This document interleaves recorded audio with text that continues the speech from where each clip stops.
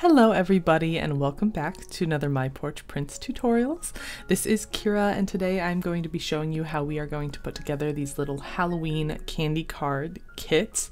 This kit comes with multiple things in it, including several sheets of various candies. This is just a few of the ones that are in the kit. It also comes with some little spooky word tags that we'll be using when we make ours today. And I did go ahead and use a Cricut to cut mine out, but you could cut out just a few by hand that you want to use in your little pockets. That's entirely up to you. We have various colors and types of candy, so lots of variety to choose from. And then it comes with the template for the like candy pocket itself, which is like a little candy bag is what we're kind of going for. And it's made so that you can just fold the bag in half and have the print on both sides, front and back. It also comes with a pocket that you can fill with candy, and then this little sort of like tie off at the top that you can use. And I'll show you how to use that if you want, but we're also going to be showing you how to make them out of fabric today. So I've gone ahead and chosen a couple of different ribbons, some sort of thin lacy ones, as well as this wired one, just because I wanted to test it out. In the end, I actually didn't really like the wire. I thought it would help kind of hold the shape, but in fact it was just a little too thick and didn't work properly.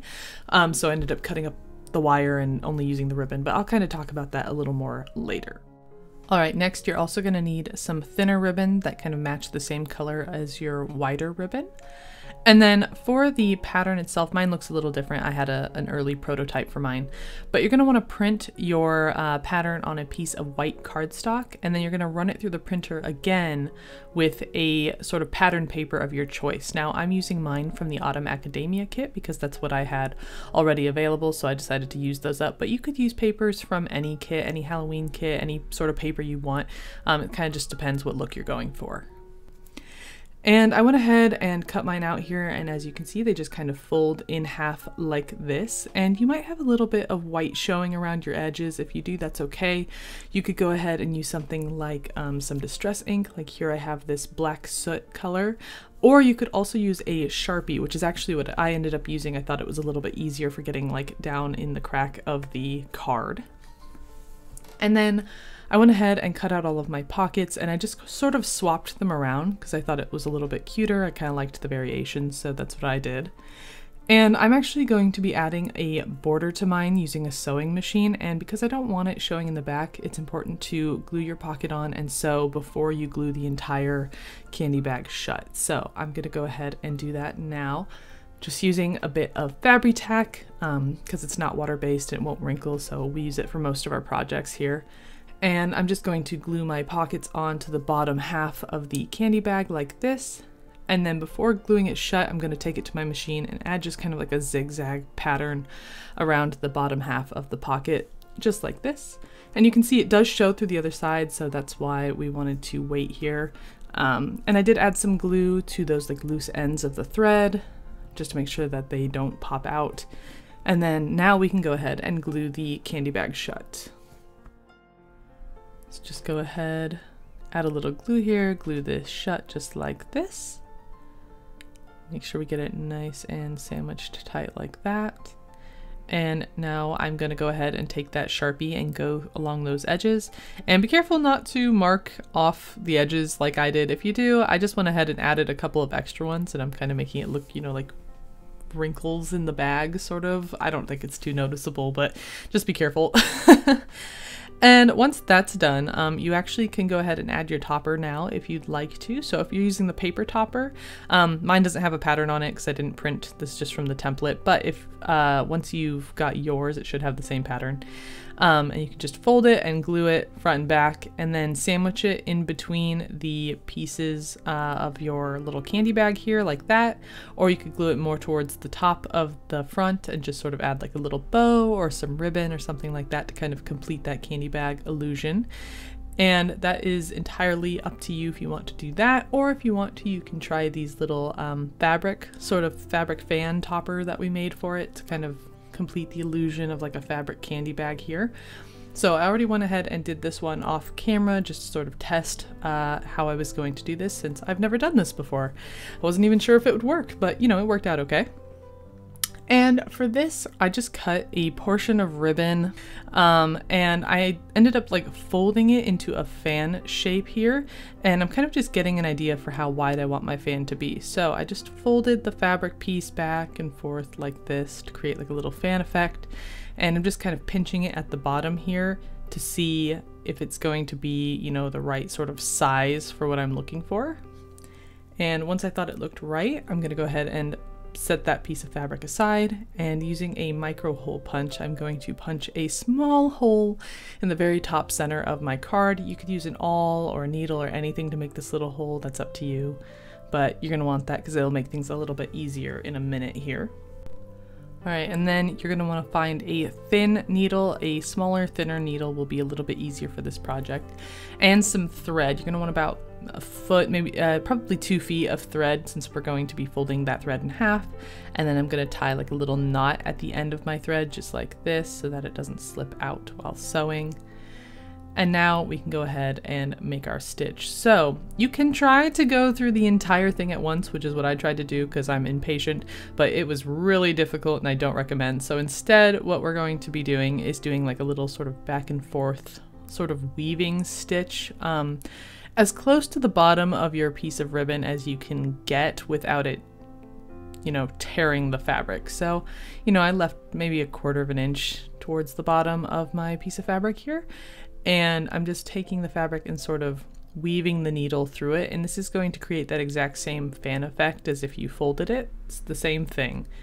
And we're just kind of going back and forth here through the entire piece of ribbon. If you want to, you can skip ahead, but I just wanted to make sure people could see exactly what they're doing if they're trying to, you know, copy this here. So I'm just going to keep weaving back and forth and sort of just pushing the fabric onto the needle a little bit more as I go to make room. Kind of keeping things sandwiched together here. Cautious, try not to prick yourself as you go. All right, one more little fold here. And there you go. You can see that that kind of holds the fabric in that same fan shape that we made earlier. And now you can go ahead and pull the needle through, and this stitch is going to hold your fan together. So go ahead and do that. And this is much easier than trying to force it through the whole thing, I promise. All right. And once you've pulled that through, I'm just going to wrap the thread around the bottom half of the fan just to make sure it really holds. And then I'm going to cut my my thread here, and I'm going to take these 2 ends and I'm just going to tie a knot using those 2 ends to make sure it stays. Cut off those extra edges, and there you go. Now you've got your fan. And now we're going to take more thread, again tied in a knot, same as before. And I'm just going to thread the needle through the bottom portion of our fan here around the center portion of it. And then we're gonna go through that hole that we made in our candy bag like this. And we're going to go back through the back of our fan. And it's, again, we're kind of going towards that center bottom. It's okay if it's not perfectly centered, just try your best. So kind of hold your fan where you want it. And then we're going to go back through that center bottom portion of the fan. Try to find sort of a nice easy spot to thread the needle through. And then once you've got that, you're going to pull your needle through, and it's going to create a stitch which is going to hold the fan onto the candy bag.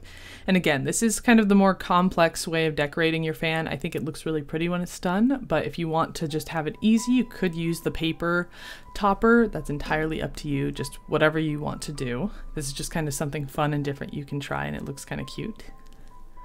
All right, so you can see that stitch holds really well, but I'm going to go ahead and do that same thing a couple of times. So going through the center, the bottom, going through that hole in the bag, and I'm just going to go through the front and then through the back, and just do that a couple of times to really make sure that stitch is going to hold. All right, just like that.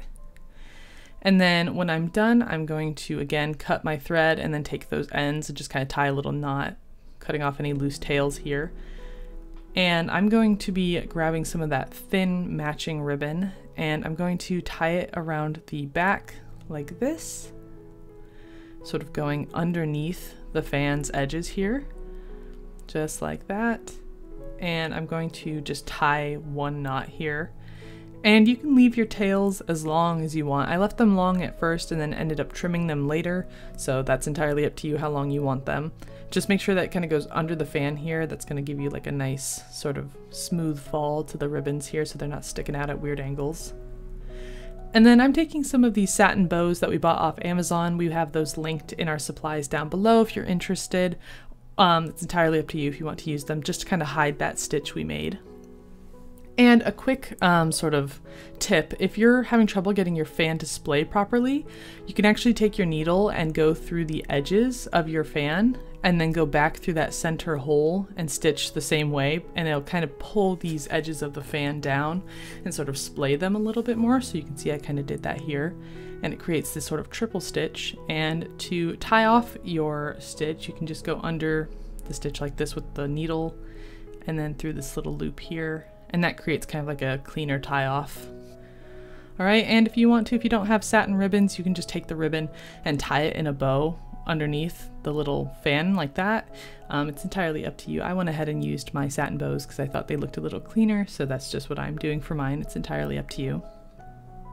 And now for the fun part, we can go ahead and fill our pocket with the ephemera candy. Again, you can use any ephemera you want in here, or you could put maybe like, I don't know, some money or something if you're giving it away as like a Halloween card. It's up to you.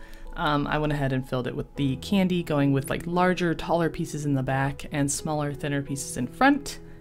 And then I'm using some of those spooky words along with some scrap pieces from when I cut out my candy cards, just using a little bit of puff tape to make sort of like a 3D label on the front.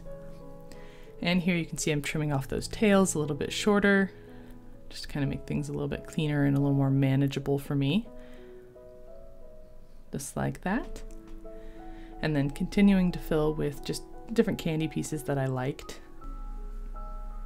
All right, and this is what they look like when they are all done. So kind of a cute little, like maybe a Halloween card you could give away, or like an invitation to a Halloween party, or a party favor, or maybe just something to give to somebody who likes to craft for Halloween, just to give them some fun ephemera, anything like that. So anyway, I hope that you enjoyed this fun little crafting project. Thanks so much for joining me, and we will see you in the next tutorial.